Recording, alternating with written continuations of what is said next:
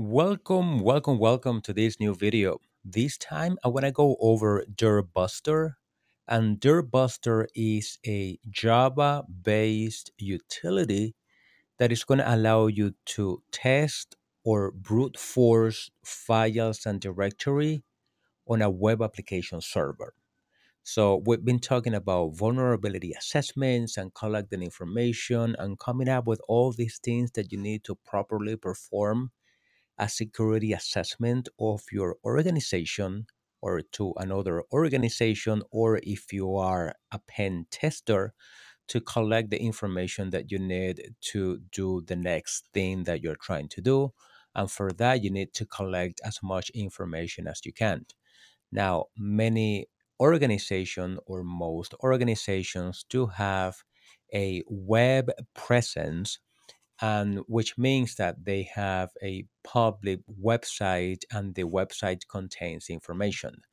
Now, let me just give you a quick recap of a website or a web server. I'm going to bring this over right here.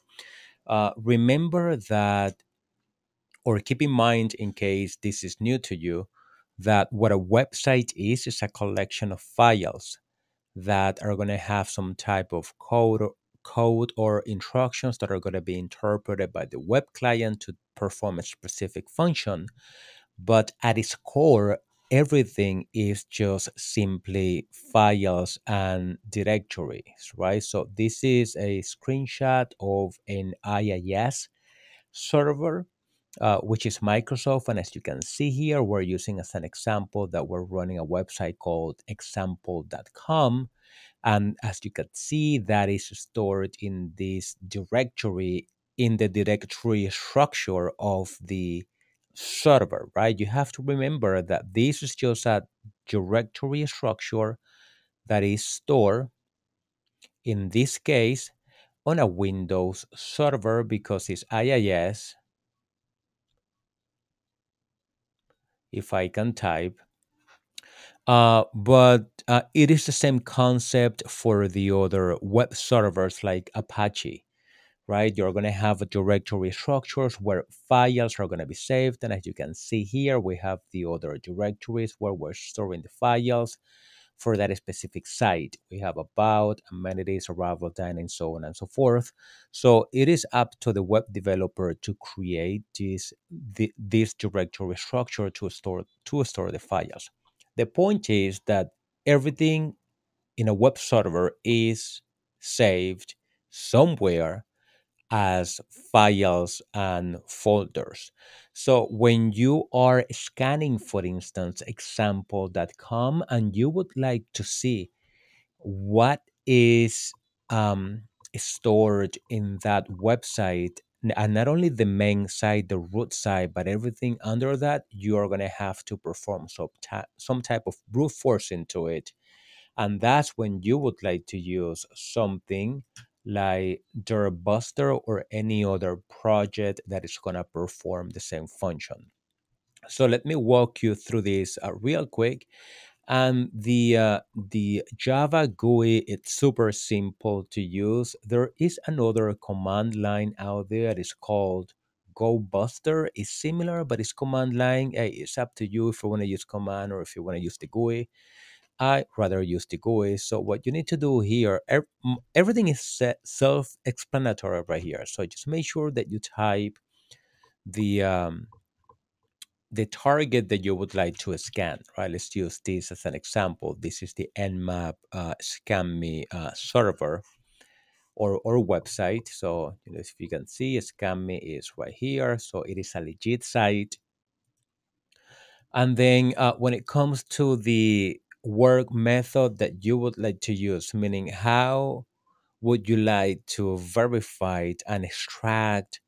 Uh, Let me stop there for 1 second. You're not extracting anything, you're just collecting information. How would you like to verify and collect that information?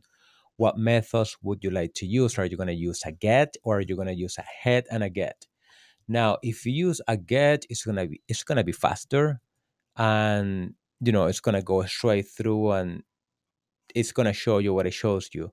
But if you want the results to be more complete, and you have more time in your hands, then you may want to use a head and a get. So it is completely up to you which option you'd like to use. And the next section that we see here is number of threads, and this is something you have to pay attention to. You can click on go faster, and as you can see, you're going to go from 10 to processing 200 threads per second or at the same time. Honestly, I don't know if it is per second or at the same time. I would assume it's at the same time. But, or you could just drag the bar to, the max 500. But if you do that, yes, you could potentially go faster with the number of threads that you would like to use. But the fact that the application supports this does not mean that your hardware does. So if you go up with 500, maybe you're going to crash your system because it's not going to be able to support that. So you have to balance how do you want to do this, right? When you are doing the reconnaissance, the scanning of that target. Then when it comes down here, this is where it gets interesting, and the meat of the application comes into play. When you are brute forcing, you have two options right here. Number one, you're gonna brute force using a word list or some type of list that is going to have a preset number of entries with directory names in there, and that's going to speed up the process. Or you can go commando, and you can create and you can select pure brute force, and then you're going to have to select the character set of the directories that you would like to scan. As you could see here, you have this information. You can do numbers, lowercase numbers and letters, and some special characters, and case sensitive. And then right here, you would select the minimum and the maximum character length for the directories you're looking for. I personally have never used this in production. I've always used the brute force using a word list for this, but this is here for a reason. Perhaps you have a very unique need that is a niche that you are working on, that you're required to use this instead of the brute force list, a word list. But again, you can create this, you can use this criteria and create a list, and then use the list to make it go faster. So this is completely up to you how you want to do that. Now, if you select this option, you have to then browse for the list that you would like to use. If you're using Kali Linux, you can install the word list, and then, or I believe the word lists are automatically installed if you install um, GoBuster, but then you have to point to the list, right? You go to the root folder, then you go to user, you go to share, and then you go to word list.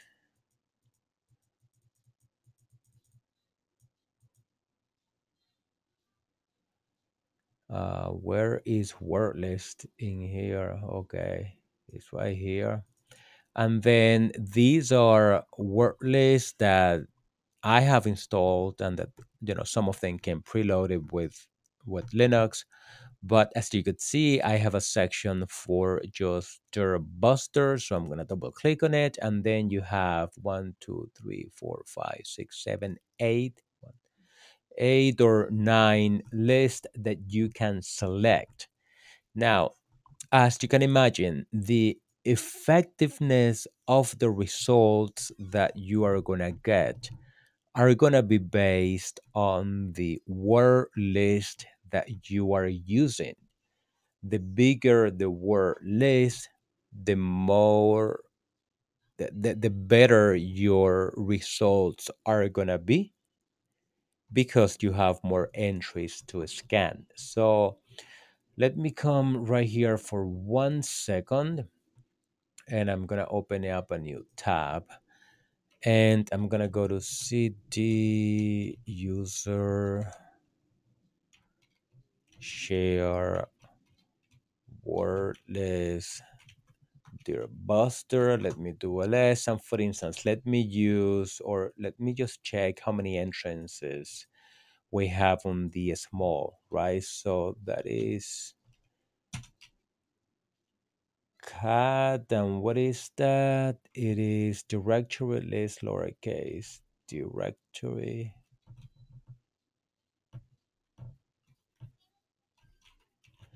list lowercase 2.3, and I'm gonna do small.txt minus n. And as you could see on this specific list, I'm gonna have, I don't even know, probably, okay, 80 or just over 81,000 entries in this list. But as you can imagine, if you check the medium one,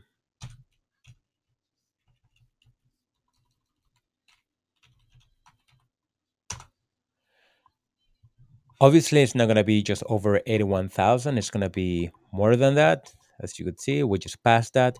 And then, as you can imagine, if you have a bigger list, you could potentially detect more directories and files in there. Now, something to keep in mind here, and I forgot to mention this, is that when you're running this scan, you're not just detecting the visible files and directories in the web server, you are identifying those that are not published or those that are hidden.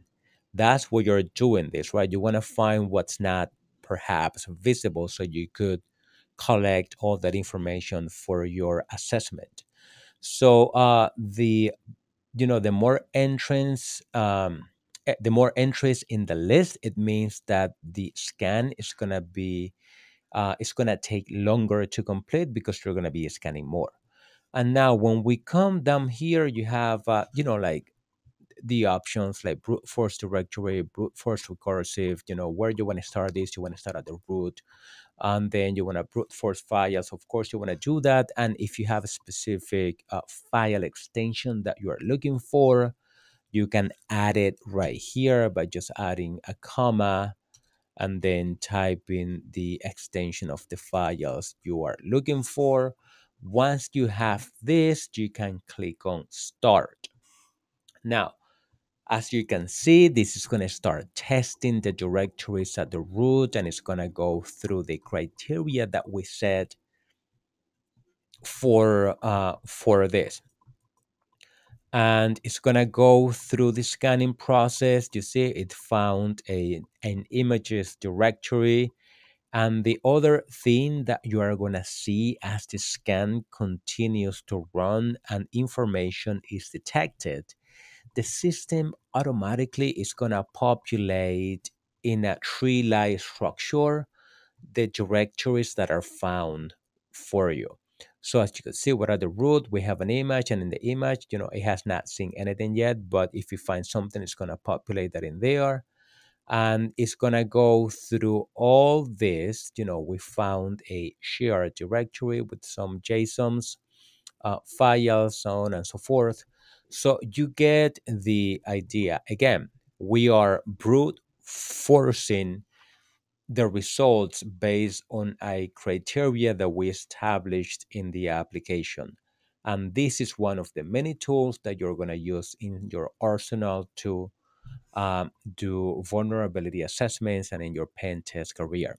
So I'm going to stop this video right here. I hope you liked this information. If you found this useful, why don't you just click on the like button, leave a nice comment, and subscribe to my channel? I would really appreciate that, and I will talk to you on the next video.